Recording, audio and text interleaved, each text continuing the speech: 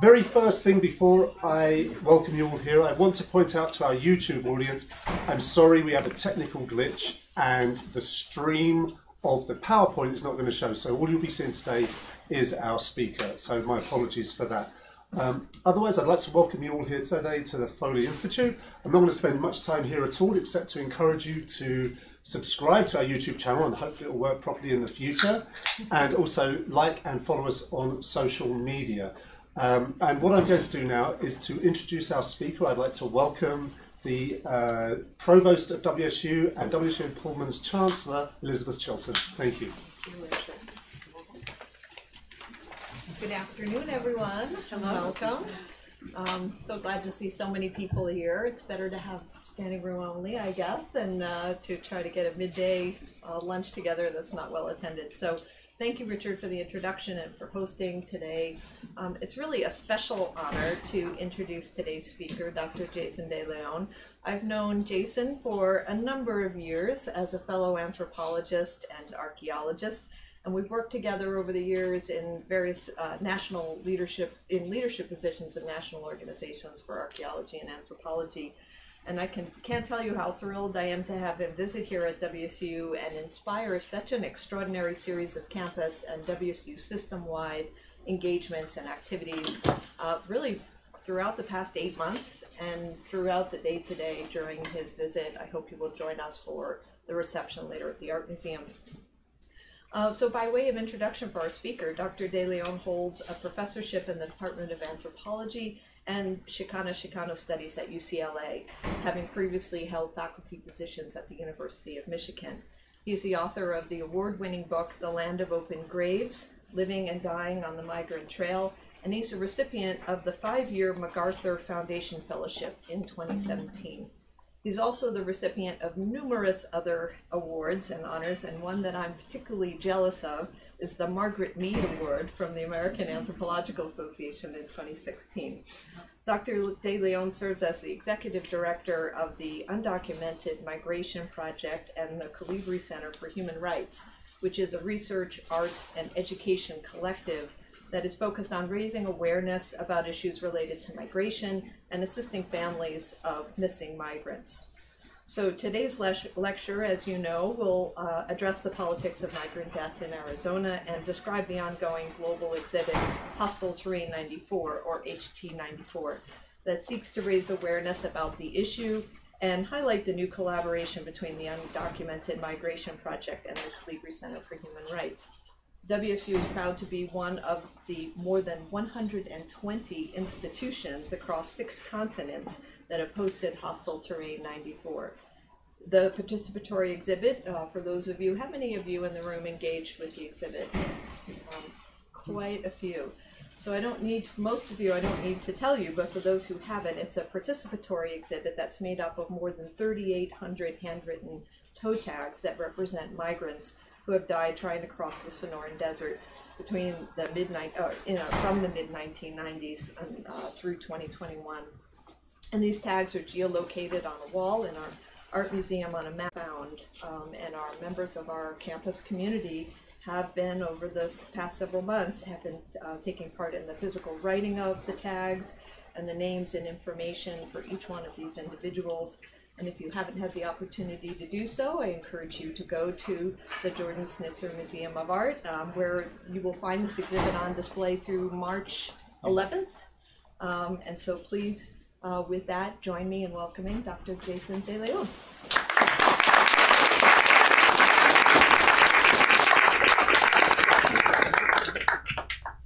Thank you so much for that very generous introduction and for having me here on campus. It's a real honor and privilege to be here, and it's always just really amazing for me to watch the exhibition happen from a distance, and it's even more of a treat when I actually get to physically come and engage with students who have worked on it, and staff and faculty, and so thank you so much.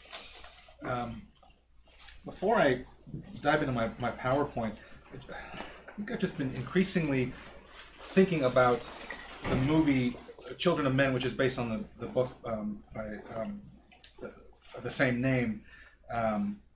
It's sort of this future dystopia where where human fertility has stopped. Humans have become infertile, and it's led to this global migration crisis that's happening. And I'm just going to show a quick little clip here.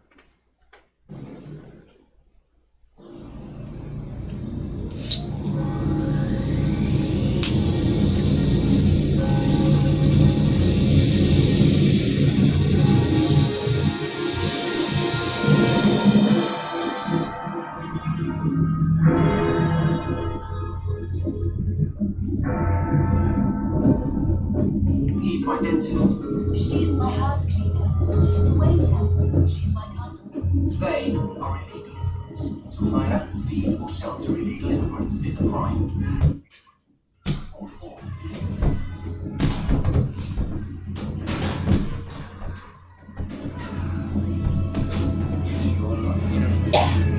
Here you've got Clive Owen on a train. There are migrants on the train tracks who cannot get into Britain, who are sort of rioting. And when I first saw that movie many years ago, it seemed quite far away, and I feel like increasingly it's really starting to mirror our American reality in a lot of ways. And so this is from footage from Tijuana from a few years ago, when a Central American caravan was headed towards the United States and was pushed back both by Mexico at the behest of the United States, as well as by U.S. immigration agents.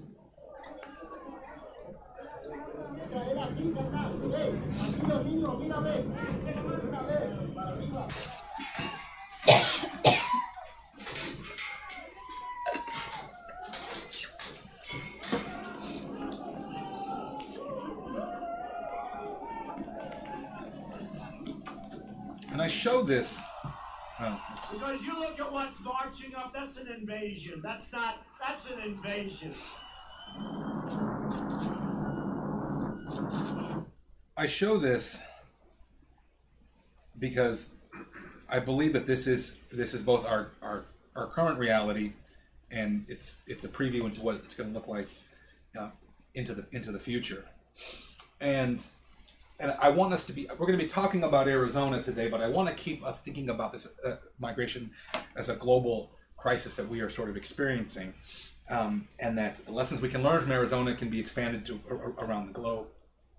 And I think, like many people, I was quite optimistic when we had a change in presidents in the last couple of years, that we were somehow pushing towards a better moment regarding immigration reform. And unfortunately, that has not been the case.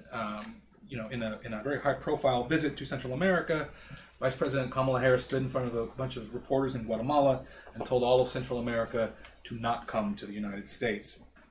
And I was asked right after this press conference what I thought about this statement. And my response was simple. If telling people do not come to the United States actually worked, we would have said this a long time ago. And I just find this to be a really just naive, if not foolish, sort of take on this problem that we are going to be increasingly facing as we move forward into the future. And we have to keep in mind that when we tell people do not come, we're talking about places like Honduras, El Salvador, Guatemala, Haiti, Venezuela, the poorest countries in the Western Hemisphere, and now increasingly people coming from Africa and elsewhere who are seeking a better life. We're telling people not to come, but they live in places with some of the highest murder rates in the world. So thinking about, especially places like Honduras and Mexico, the Dominican Republic, other places where these folks are literally running for their lives. And so telling them do not come really is telling them to stay home and face death.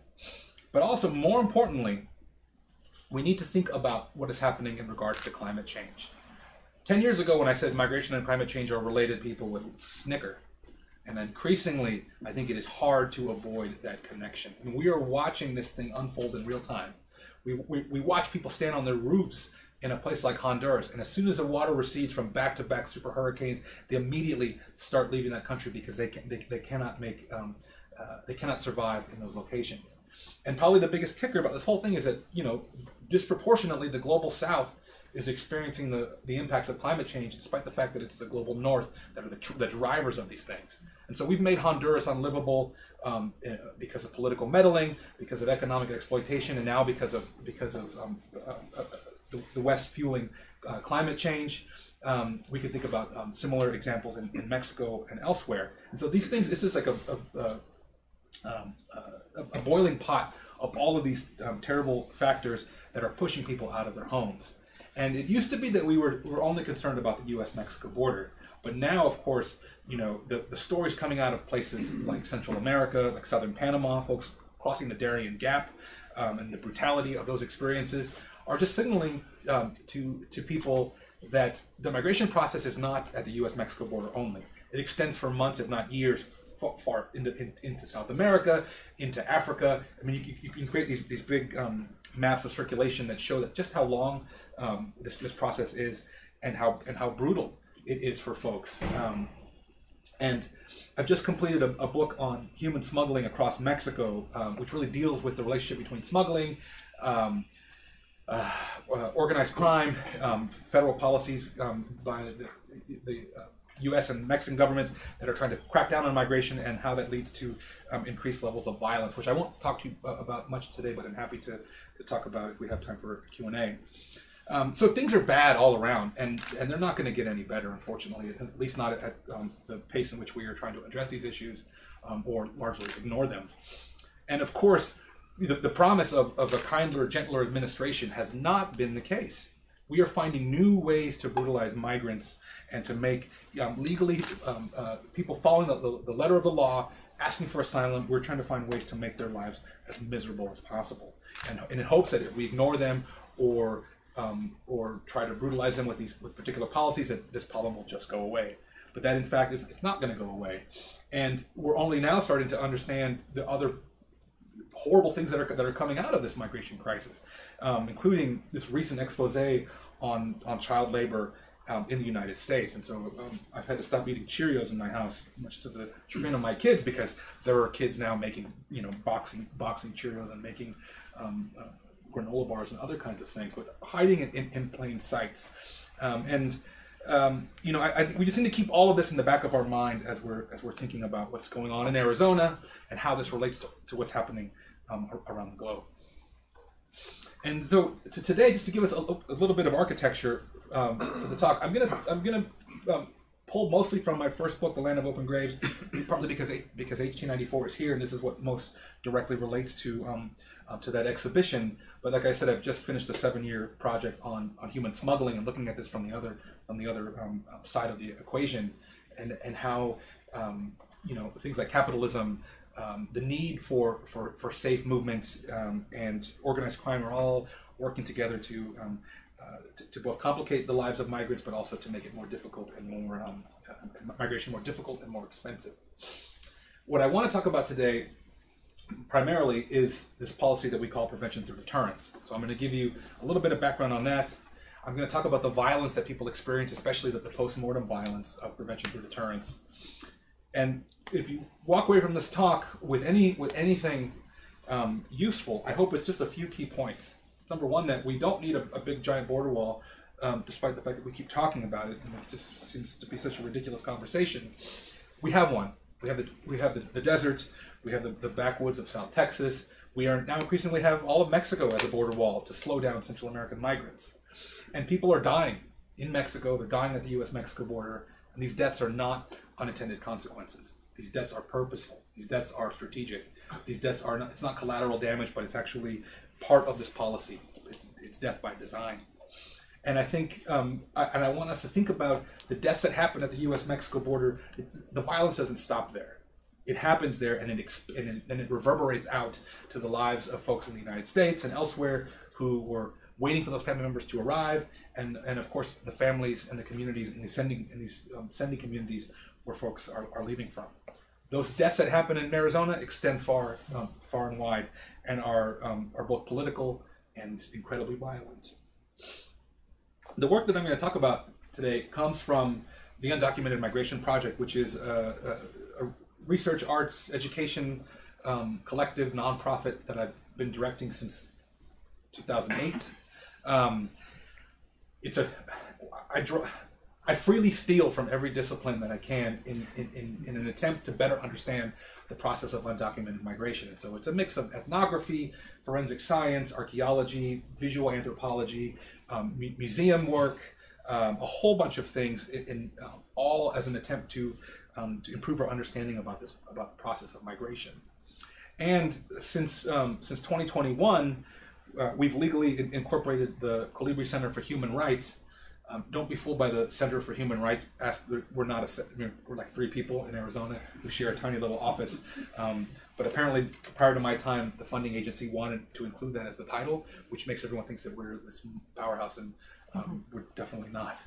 But I'm happy to talk more about that in a minute. But the work with Colibri, I feel deeply passionate about, and I'm going to talk about some of it today.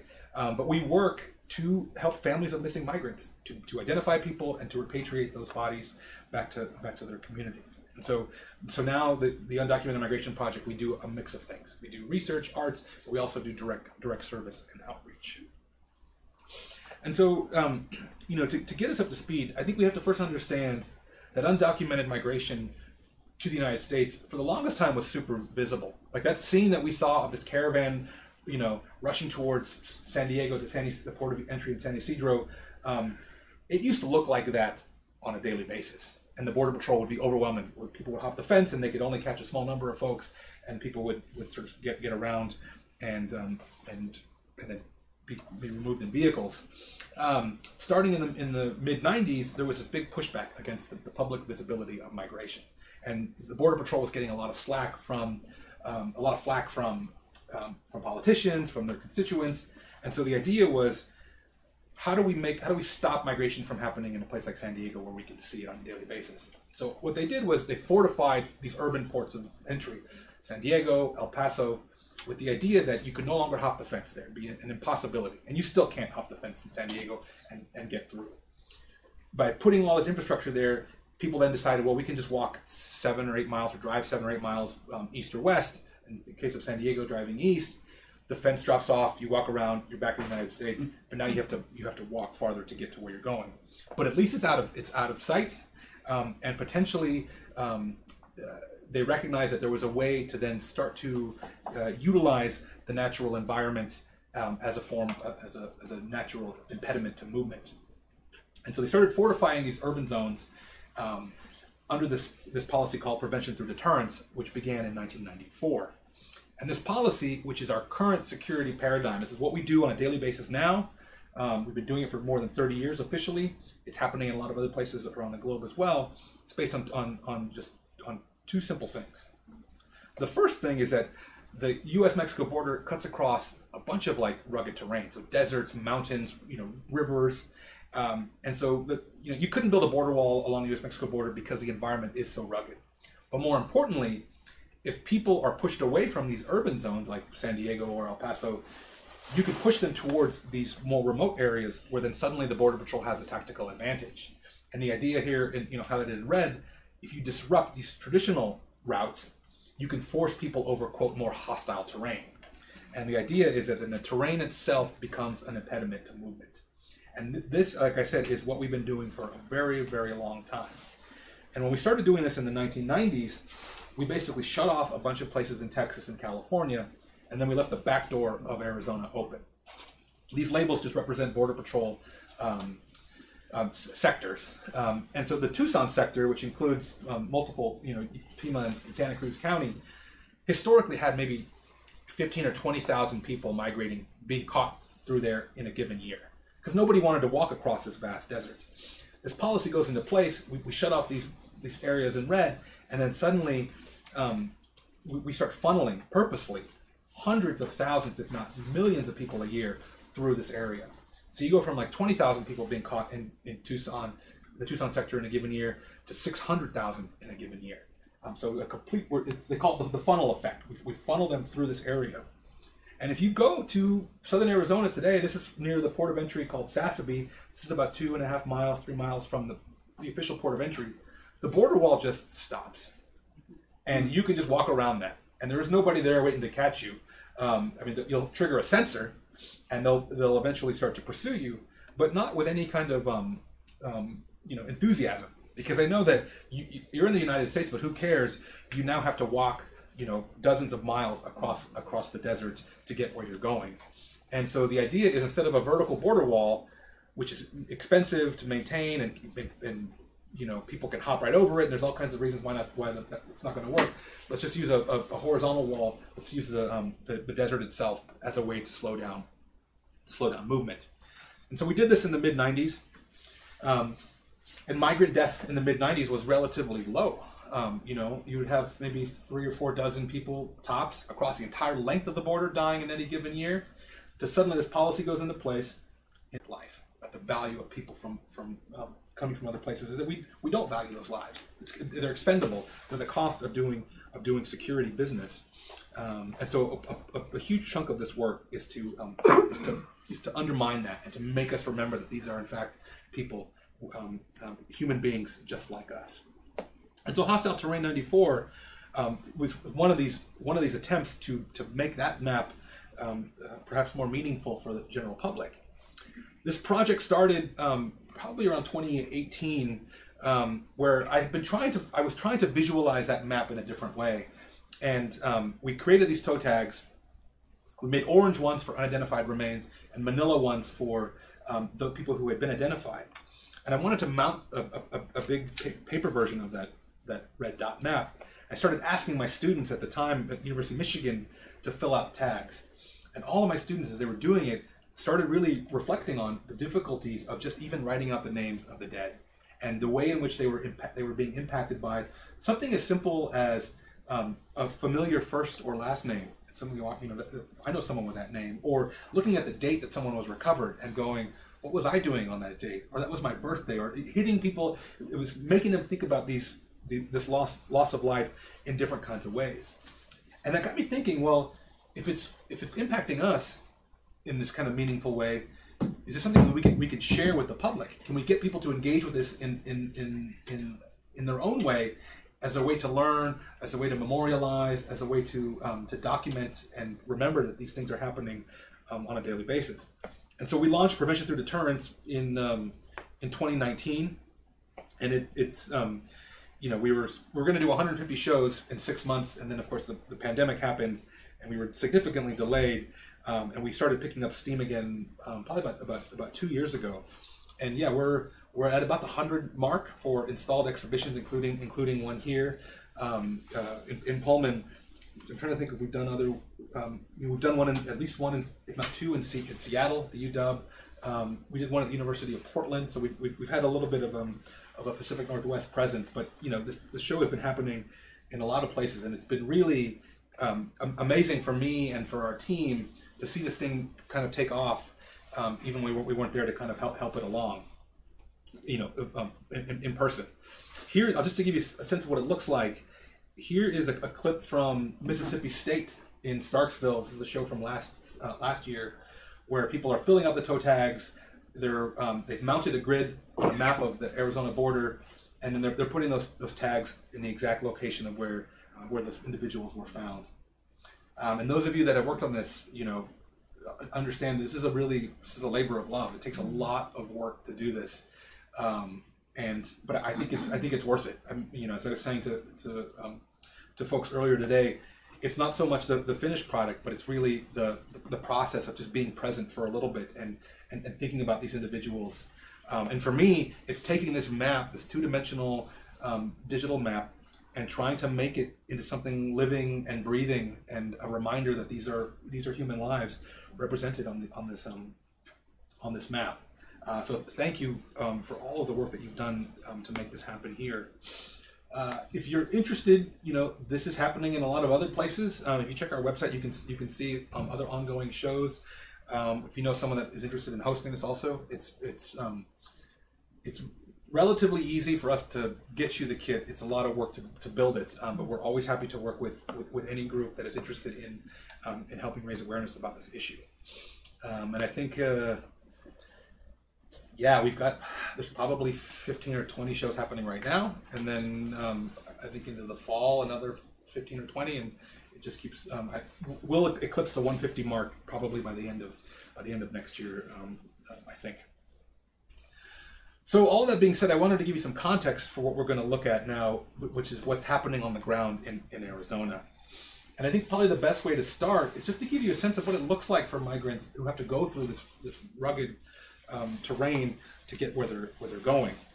This is a photo of two men that I call Memo and Lucho, who I wrote about in my first book, and a couple of people who I became close with during this project in Arizona, who on their last crossing attempt photographed their journey with disposable cameras and have graciously allowed me to use their images to help talk about these experiences.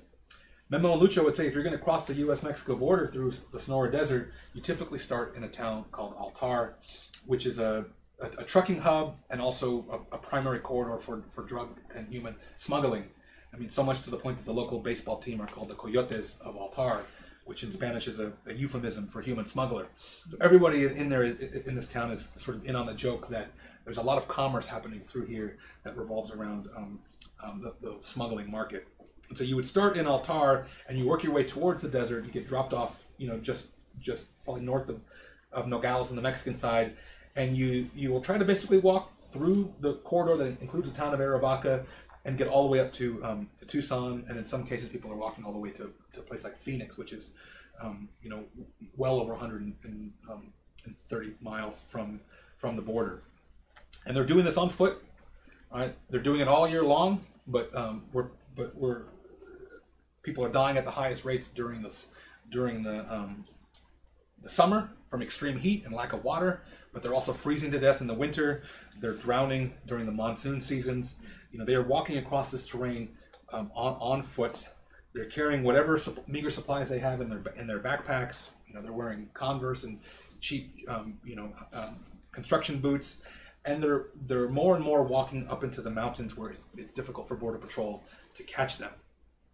They're dealing with not just extreme heat and the lack of a map, the lack of a GPS, but they're also dealing with nature, with really. I like to joke that everything in the Sonora Desert has evolved to kill you or hurt you in some way. And I'm like, I was trained as an archaeologist. I'm supposed to like being outside. I actually hate being outside. My wife's a big camper. Camping for me is like, except for the fire, the campfire and the beer, I do not want to be outside.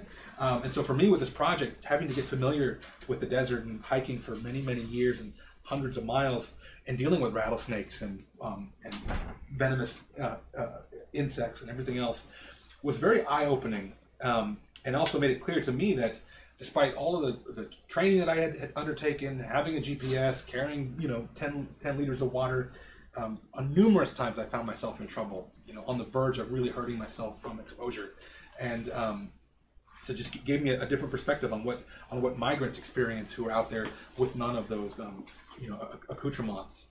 And as Memo and Lucho would say, like, you can mentally prepare for this, you can physically prepare for this journey, but you never know what you're going to encounter. These guys at this point in the trip, they've run out of water, they've almost died from dehydration, and then suddenly they find themselves in the midst of a monsoon, and so flash floods, and so you can drown in one of these arroyos when these flash floods happen. And I'm always appreciative of the fact that in this moment of like trauma, these guys are out there, they're running out of water, and they're like trying to cross this rushing stream, that they stop for a minute and they go, man, I bet Jason would really love a picture of this. Let's just hold on, I would have thrown those cameras into the water and said, I'm sorry, man, but these guys really wanted me to understand this, and I think they really wanted all of you to understand this experience as well, and just how how intense this whole process is, and millions of people have gone through this in Arizona alone, and folks come out of this experience, mentally exhausted, physically exhausted, traumatized. I think there's a significant amount of PTSD that migrants experience during the migration process that goes undiagnosed. Because a lot of these folks that come to the United States, they enter the undocumented labor force, they don't have access to adequate health care, they sure as hell don't have access to adequate mental health care, and so I think that there's generations of folks who have been traumatized by this process. I think it's very, very long lasting. And you know, the saying is that if you don't know you have a pre-existing medical condition, you typically find out about it when you're out here in the desert pushing your body to the limit. So that's kind of what it looks like in the desert. And for the second half of this talk, I really wanted to talk more about what happens to those who don't make it, which is a lot of people. And so I'm just going to tell a couple of stories here. The Norwegian explorer Karl Lumholtz, well over 100 years ago, he wrote that walking in the summer heat in the Sonora Desert felt like you were, quote, walking through great fires. But I think he's just being nice, because at this moment that I'm out here in the desert, it feels more like we're walking through flames. It's easily over 100 degrees, and it's only 10 o'clock in the morning.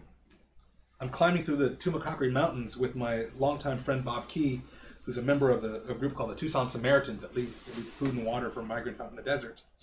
And he's been out there doing this for many, many years.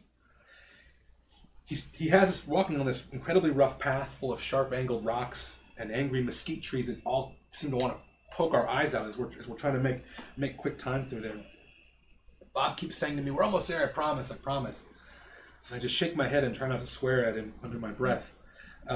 Because every time in the past when Bob would say we're almost there, it was a white lie to make me feel better. It would be a euphemism for 4 more miles to go uphill. And on this particular day, Bob's not joking with me, which he loves to do, which usually involves offering to carry me on his back, carry my backpack, come back for me in the car. And this becomes increasingly funny when you learn that, you know, Bob is almost 30 years older than I am. I don't know what that guy eats for breakfast, but whatever it is, it's made him the hardiest individual I've ever been out in the desert with. But on this day, he's kind of cutting me some slack because he's in kind of a more serious mood. You know, he's on this mission, and it's clear he doesn't want to mess around. We turn a corner and we stop, and then he calmly says to me, "This is the spot where I found the person. The sheriff came out. We took away what we could find. It was getting dark. We didn't have enough time to go over the entire area." He said it was mostly arm and leg bones, but I want to see if we can find the head. He said that would make it easier to identify the body. I'm sure there are still bones out here, and he's totally right. There are bones everywhere. I mean, the cops don't spend a lot of time looking for human remains out there. It's a very quick, down and dirty sort of survey. It's totally unsatisfactory. So we start looking around, and it's clear that there are a lot of remains out here that have been ignored, and they're everywhere. I walk down slope and I turn a corner, and it's one of the most just strangest and horrible things I've ever seen in my life. Was a human arm, a skeletonized arm, just sticking out between 2 rocks. The human arm sticking out in the middle of nowhere. You know, it's been picked clean of muscle and tissue by some unknown creature, but it's clear as day. You know, just out there. We keep looking and we keep looking. I go up the trail and I'm looking around, and I look on the ground, and there's these little white flecks that stand out against the red mountain soil. And it looks like someone's dropped blackboard chalk on the ground. But I get close and I realize it's not chalk. These are fragments of human ribs that have been bleached by the sun and gnawed on by some long gone animal. We keep looking, we keep looking. Up the trail, I see a human tooth laying on a rock. There's a human tooth just in the middle of the desert. So we get desperate. We're like, okay, maybe this person's skull is here. We start looking and looking, and we're digging. We're putting our hands under bushes and into holes, trying to find whatever we can, despite the heat. After 45 minutes, we give up. There is no skull. We have these few pieces of bone and a pair of shoes that may or may not have been associated with this individual. But where the hell is the skull? I ask myself. What has happened to this person? All I can do is start to imagine what could have happened to this living, breathing human. In my mind, I have this montage of laughing vultures that are ripping this person's eyeballs out of the sockets.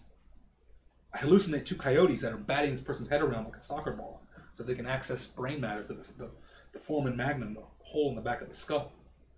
It's a moment where you despise the capacity of the human imagination. And the people that I've worked with over many, many years, whose loved ones have disappeared, they will tell you that this is the worst part about this whole process, is imagining what could have happened to people that you care about. It's like those are the things that will drive you insane. We start to walk away, and I notice something on the ground. And I get down, and it's a piece of human bone smaller than my fingernail. It immediately turns to dust. Bob has this little Ziploc bag. We start trying to put this piece of this person into this bag, scraping what I can off of my finger, but it's a completely futile gesture. There's very little you can do with bone dust, at least in this context. This person who had hopes and dreams and who loved and was loved will likely become a line in the Pima County Medical Examiner's office. There'll become an orange tag on that wall that says, name unknown, age unknown, country of origin unknown, cause of death undetermined, partial skeletal remains. The cause of death should say prevention through deterrence. When this thing happened, this encounter with these fragments of this person, I became more and more interested in understanding what was happening to bodies out there. And so I became really involved with thinking about decomposition, and really this concept from paleontology called taphonomy, which just really refers to how organisms decompose and the things that happen to them post-mortem. They can be cultural things, they can be environmental things. So an example, if a person dies and we cremate them, turn them into, put them into an urn, that is a taphonomic process. It's a cultural taphonomic process. If we bury them in the ground and they begin to be consumed by insects and other microorganisms, that's also a taphonomic process. And so these things happen in tandem, both the cultural and the biological. And I wanted to understand what was happening in Arizona because nobody could give me a straight answer. When I said, you know, how long do bodies take to decompose? Do animals scavenge them? If so, what kind of animals? I couldn't get a straight answer from anybody because no one had really looked at it. And just as I'm going to give you a warning here, we're going to look at a couple of images of a dead animal as part of these experiments. So we started doing experimental work because I was totally dissatisfied with the anecdotal things that people were saying to me about, oh yeah, you know, when someone dies in Arizona, the bodies mummify, or if they are scavenged, maybe it's bears or coyotes, but we don't really know. You know, it's maybe they decompose over months, maybe it's weeks, unclear. And I just found that was not helpful. And so I just kind of took a dive into the world of forensic anthropology to try to understand what experiments had been done when you weren't able to use a body in an experiment, like a human body. And so for many, many decades, pigs have stood in as proxies for humans in different forensic experiments, which is what we ended up doing in Arizona. And I'm happy to talk about the ethics of this either in the Q&A or during the reception if there's questions, because you know, this was not something we did lightly. But you know, we following various other forensic experiments, we used numerous animals, pigs in this case. Pigs are the preferred animal because of a shared organ distribution with humans. It's very similar skin type, similar weight, and so they've long been stand-ins for these different experiments. These animals were killed on site by a trained animal handler. We dressed them in clothes that we would expect migrants to wear, and we put them into, and we give them personal effects, and then we put them into different contexts, in direct sunlight, in shade, and we wanted to monitor over the course of a field season, which was about 6 weeks, with motion sensor cameras, what was happening. And in the literature that I had read about Arizona decomposition, there had been zero mention of vultures. And what we found was that 99% of the scavenging that happens in Arizona is done by vultures. But what was more surprising was just the speed at which these things happen. So this animal has been dead for just a few hours, and then now this is less than 72 hours. So completely defleshed. All we're left here are with the shoes that were left. That's actually how we found them. A backpack. The clothing has been distributed far and wide. We actually lost quite a bit of the clothing and probably only recovered about 35% of this particular individual. So this thing happened at an incredibly rapid pace, suggesting that, you know, bodies out in the desert decompose really, really quickly. And, you know, much faster than anybody had ever imagined. And the fact that when the police come, they look around, you know, like a 5-foot radius, they find a piece of a person, you know, we were finding remains scattered for hundreds of feet from original point of death. And some other unexpected things. Migrants have said to us that when someone dies in the group, we cover them with rocks to protect the body from scavenging. That actually has the opposite effect. Vultures need bodies to heat up to a certain temperature before they will start to scavenge. And so the ones that we covered up actually heated up much faster and were the ones that were most quickly skeletonized and disarticulated. In some cases, yeah, less than 48 hours from fully fleshed to ripped apart and distributed widely. And so just a really troubling all around. And for the last part of this talk, I want to think about prevention through deterrence. I want to think about this decomposition that's happening in the desert, but I want to think about it in relationship to actual people who have gone through this process, who are involved in this. And so I'll tell you another story. And this happened just a couple of weeks after these first forensic experiments. The 8 of us stand around in silent awe, and it's obvious that not every student in this group that I'm with has seen a corpse before, because someone gets close to me and whispers, "Is she really dead?" She's lying face down in the dirt, and it appears that she has perished while attempting to get up a steep hill. To get to this point, this person has easily walked over 40 miles and had to cross through multiple mountain ranges. Rigor mortis has started to set in, and her fingers have started to curl. Her ankles are swollen to the point that it looks like her sneakers will pop off at any moment. The back of her pants are stained with excrement and bubbling with copper-colored fluids that have been expelled from her body upon death. She's been dead only a few days and is in what forensic anthropologists term early decomposition. Quote, gray to green discoloration, some flesh relatively fresh, bloating, brown to black discoloration of arms and legs. But these descriptions don't do justice to what bodies left out in the desert actually look like, smell like, or sound like. Nothing does. After several days in the sweltering summer heat, her body has begun to change. Her skin has started to blacken and mummify, and the bloating is beginning to obscure some of her physical features.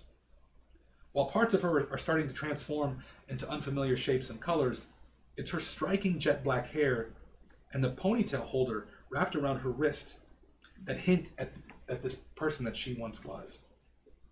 I asked one of my students to get out a blanket, and we cover her up. It makes those of us still alive feel better. In that moment, high above us, turkey vultures are already circling her corpse. I count at least 4 of these birds and marvel at how quickly they've gotten onto the scene. I try to ignore them. I try to put on my anthropology hat and say, we're here to document this, and so we need to do the work. Start writing notes. No backpack or obvious personal possessions. She's got a lone bottle of electrolyte that's tucked under her shoulder and under her face. We wait for hours and hours for the sheriff to come out to remove the body, because the Border Patrol wants little to do with this. And the silence among us is tense. It's only broken when a breeze comes through and rustles the branches of that mesquite tree that me and my students are sitting underneath. Out of the blue, someone starts to cry uncontrollably and is immediately consoled by a neighbor's kind embrace. Others sigh deeply. One student is so angry that she has to walk off into the distance to be alone. We sit there for what seems like an eternity as these birds continue to circle overhead. They are simultaneously implicated in, but also oblivious to the human drama that's playing out below. All these birds know is that we've disrupted their lunch plans. I want to say something to this group that will make us feel comfort or make this death seem dignified or peaceful. It's a ridiculous thought. There's nothing you can say in the scenario that does not sound contrived. I just don't know what to do with this.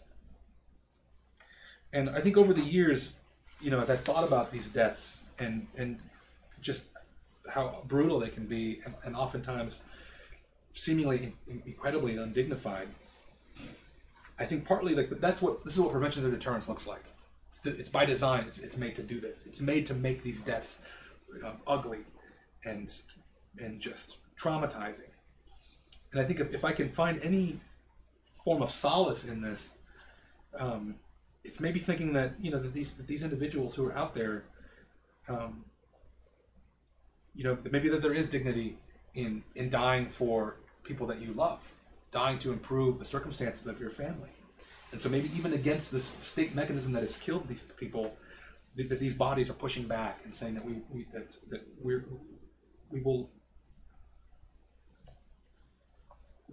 will fight, even if it takes our last breath. And finally, sitting there on that dusty afternoon, after hours and hours of waiting for the police, I turn to my students and I say, well, at least we got to her before the vultures did. Cuenca, Ecuador. That person, her name was Carmita Maricela Zaguipuya. She was a mother of 3 who was from Cuenca, Ecuador. And she is on that wall here on campus in that exhibition. Maricela left Ecuador to head to the United States so that she could feed her family. She'd become ill after walking several days and was abandoned by her smuggler. She probably died from a pre-existing kidney condition. And then, of course, there's the people who aren't even on this wall, who have not been found.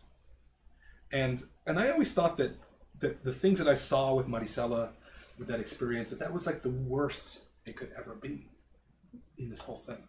It's the loss of life. And I've, over the years, come to realize that that it can always get worse. Clinical psychologist Pauline Boss has termed this phrase ambiguous loss, and it refers to this loss that people experience when a loved one disappears, when they go missing, when they're lost at sea. It really came out of working with families of soldiers missing in action during the Vietnam War, but also became important thinking about working with families of 9/11. This has been applied to a variety of contexts where people have lost someone and they don't know whether they are alive or dead. And it keeps people in this perpetual state of grief. And I think that this, for me, is by far the worst part of this whole process, is what happens to those people who don't have a body to bury. A year after we found Maricela's body, I got a message from Christina on Facebook, basically saying, can you help us? We have a relative who has gone missing in the desert. And so I became involved with another family who was looking for answers. And I went to New York and Ecuador and tried to help them as much as I could. This is from an interview I did with a 13-year-old kid who had been out in the desert with a cousin who went missing. And this kid says to me, we were in the desert for 5 days and the water ran out. My cousin Jose, he kept stopping to sit down and drink water, what little we had left. But he couldn't go on. We got to the bottom of a hill at about 6 a.m. and he fell and couldn't get up. He said the smuggler started yelling at him, telling him he needed to move, but it was clear that Jose could not. He was sitting on the ground looking dazed. So this little kid, this 13-year-old kid, he did what he could. He gave his cousin his last remaining bit of water and went to go get help. He was arrested by immigration a couple of days later, and his cousin Jose has not been found since. The kid that was left behind was 15-year-old Jose Maria Tacuri. I spent a lot of time with Jose's parents trying to figure out his last known whereabouts so that we could go look for him. And his parents really wanted me to understand why their son was in the desert. So this is an interview I did with Jose's dad, where he's explaining what has happened. And he says, when I was in Cuenca, in Ecuador, Jose, my son, he was my right hand. He was always with me. We were inseparable. But when I came to this country, my son became a rebellious child. I would call him and I would say, Jose, why have you changed? Jose was out running in the streets. He's being, supervised by a grandmother who couldn't keep track of the kids that were in the house. So he was just out kind of being wild and acting out. But his dad says, my son's response was, no, Poppy, you left me. It's your fault. We were like brothers. You were my everything and you left me. He says, it's your fault that I'm like this. He says, I told my son, look, I didn't come to New York because I wanted to be in New York. I came here because I couldn't get ahead in Ecuador. I couldn't give you or your siblings the things that they need working there. And Jose has a very special needs younger sister who requires a lot of care that was never going to happen on any paycheck that they were going to draw in Ecuador. His dad says, I left when my son was 10 to provide for him and my family, but he didn't understand these things at the time. We couldn't understand why he was acting up. said, why have you changed from being such a good kid? And Jose said that all he wanted to do was come to New York. But I didn't understand why. He had everything I could give him there in Ecuador. But then he just kept saying that my wife and I being gone from the house, that we were to blame. That he felt empty inside. That he would go home and we wouldn't be there. He told me that being reunited with us would fill that emptiness inside. So after many years, they decided to send for Jose. His dad says, the last time we spoke on the phone, right before he went into the desert, he says, Papi, I need to talk to you. And I said, okay, well, tell me what's bothering you. He says, no, but I want to talk to you face to face, like father and son. It's been 5 years since we've seen each other. 5 years since he's hugged his son. 5 years since he's kissed his son. He says, okay, we'll wait until you get here. Or maybe just tell me right now. He says, no, I can wait. And then his dad says, you know, he'd never get to tell me what was wrong. But I guess he had met a girl in Ecuador and they'd gone out for 6 months. And they had been together before he left, and she was pregnant. He wanted to know if I would help him and his soon-to-be-born daughter. 4 months after Jose disappeared, his daughter, Maria Jose, was born.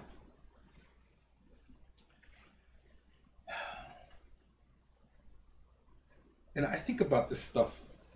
I mean, this is like, I live and breathe this. And I think in a lot of ways, you know, Jose, this is the thing that both haunts me and I think it really keeps me motivated. And I think about the trauma that this family has experienced and continues to experience. And some days I wonder, you know, is Jose on that wall? You see one of those orange tags, and the tiny little nonprofit that I run has not been able to raise enough money to run the DNA samples on this huge backlog that we have. Maybe we've already found him, and we just don't know it yet. Or maybe he'll never be found. And then I think too, like the amount of suffering and pain that family is going through, it's just a drop in the bucket when you look at that map of all of those orange tags. And so that's maybe the thing that some days I get up and I go, I don't know how we're going to do this today. I don't know how I'm going to put myself in this situation again. To talk about this, to try and move the ball forward just a little bit. But then I tell myself too, maybe if we can't find Jose, maybe we can find somebody else. Help some other family. But the thing I think that really, this whole thing that gets me is just thinking about how when I began this project, I didn't quite understand. I didn't know a lot about the world. I mean, maybe I know a little bit more about it now just because of age and the things that come with that. At the time that I was interviewing his parents, I was a new father. I had a small baby in the house. And, you know, in those days, you just kind of feel like you're just worried about getting enough sleep, not dropping the baby, I mean, just not getting poop on, whatever. There's like, you have this like kind of these concerns that are sort of very basic in the beginning and then grow to be more and more complex and meaningful. And I know now that like the worst thing that could ever happen to me has nothing to do with me, but it has to do with losing a child. From my perspective, if I need to go to a dark place and beat myself up, I just imagine something happening to one of my kids. And it's the darkest place that I can take myself. And sitting with Jose's parents at the time, you know, I'll never ever be able to shake this look that his dad gives me. And I'm asking him about these things. He looks at me with this sorrow that is incomprehensible. But maybe perhaps I'm getting closer to understanding as I think I become more vulnerable as a parent. And it's his dad saying to me, he's like, look, he's like, my son is lost, and there's nothing that I can do. I can't go down to the desert and look for him. I don't have papers.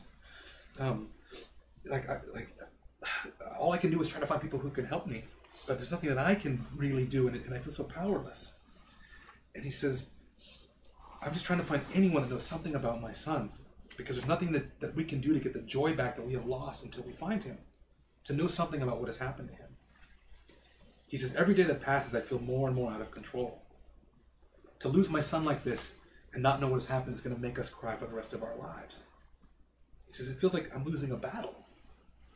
But then I try to wake up every day and with energy, and I tell myself, we're going to find him, we're going to find him. But it's so difficult to live like this, he says, to know nothing. And then he says, I just pray to God that we'll be somehow reunited with Jose in one form or another. Thank you.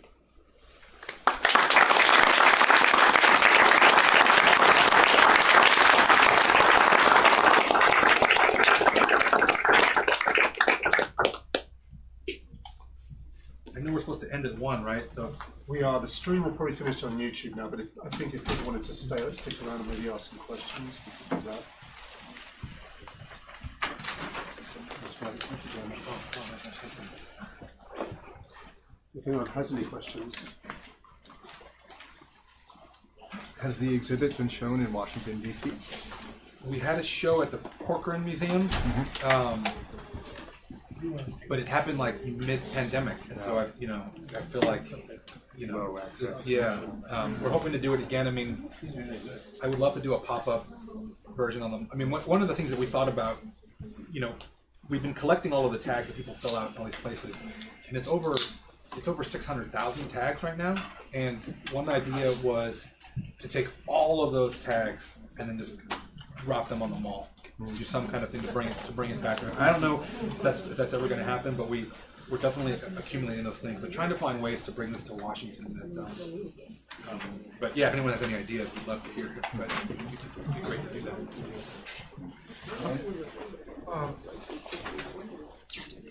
I just had a quick technical question, methodology of doing your research. When you were documenting the two individuals who crossed through the desert, you obviously didn't do it with them, but you were following their track and gave them the camera equipment and all that. Did that not put you at risk with the Border Patrol and immigration authorities? At the time,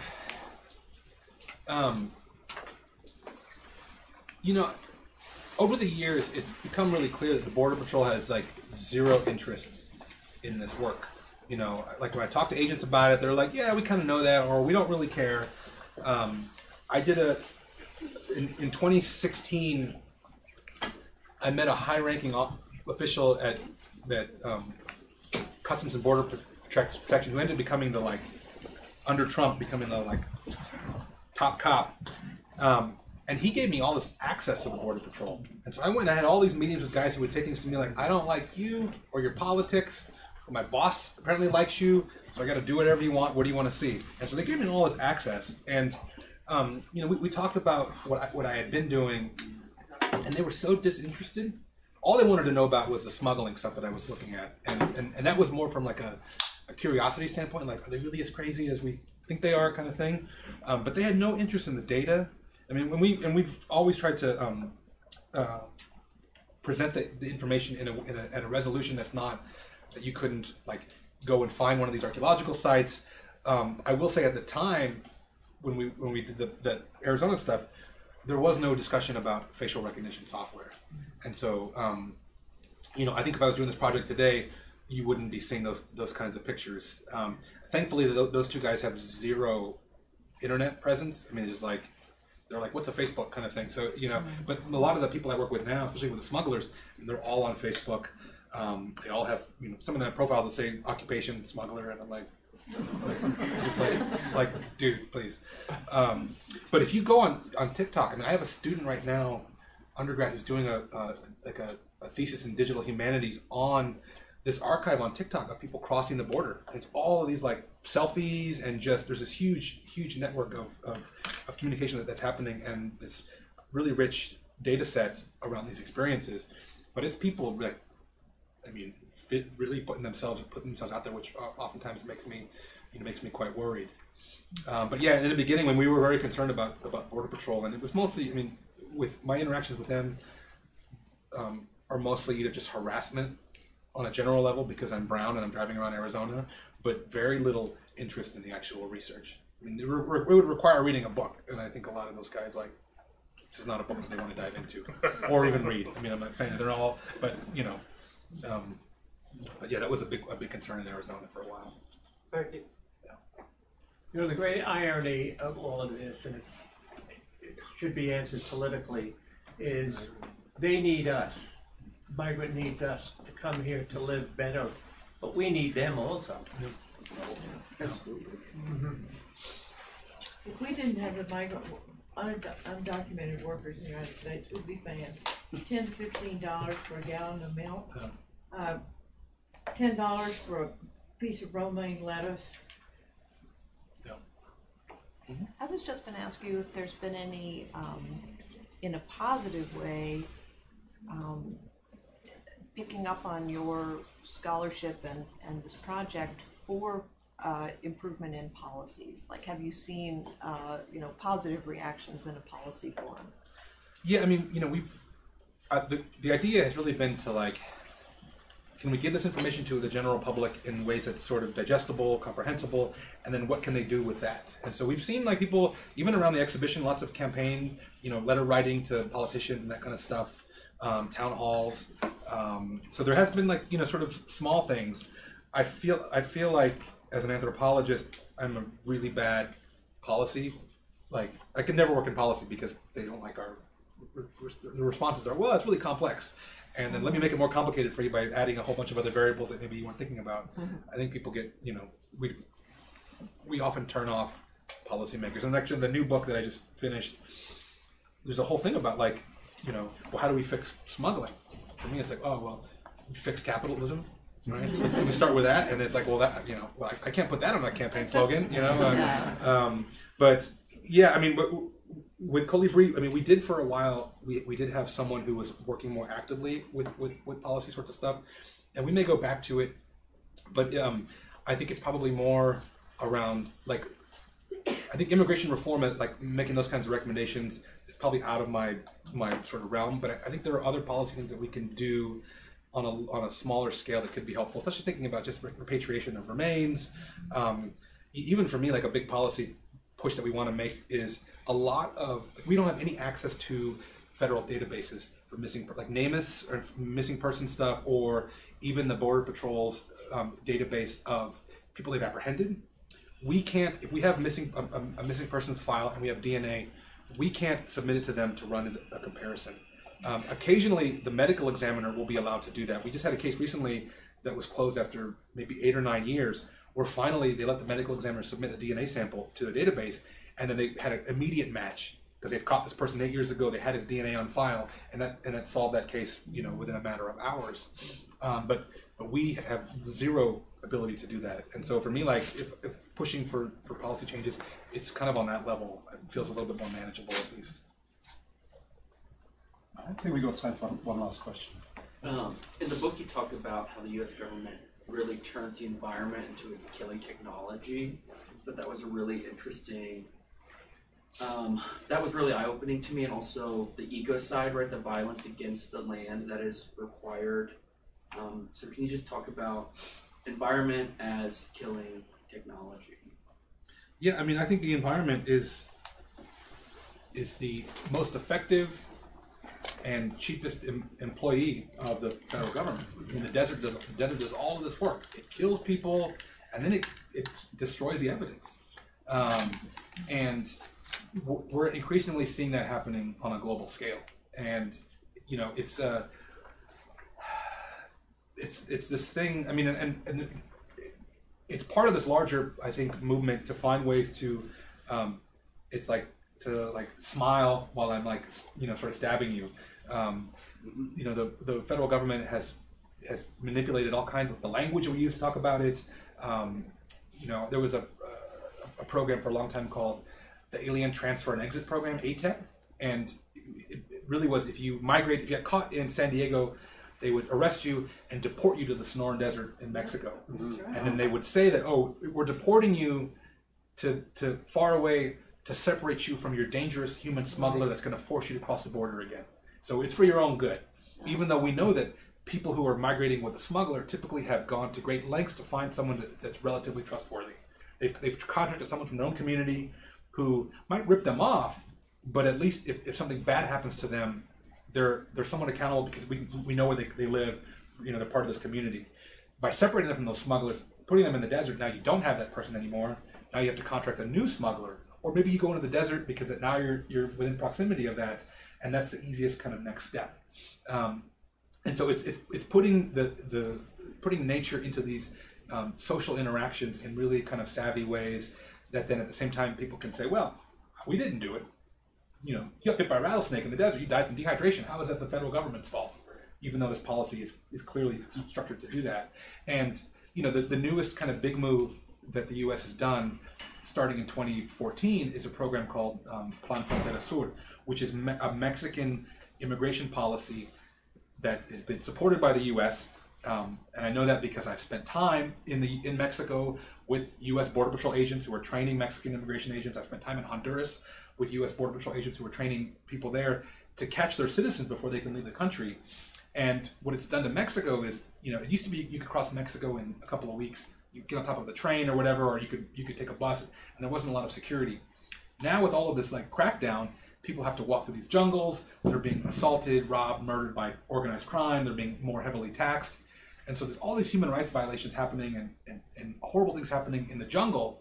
And the U.S. can say, well, that's Mexico. Mexico's corrupt, and there's all these horrible things happening there. Like, we didn't do that. Even though the U.S. is throwing money at this thing, is encouraging, you know, all of these policies, but it's just a way to say, like, you know, out of sight, out of mind. But we're seeing this happen on a global scale now too, and whether it's Australia, you know, the Darien Gap, Mediterranean, I mean, it's, you know, Belarus. I mean, it's just it's in a million places right now, and nature is playing an increasingly important role. Unfortunately, I think we are definitely out of time now. Can you all join me in thanking Professor De León for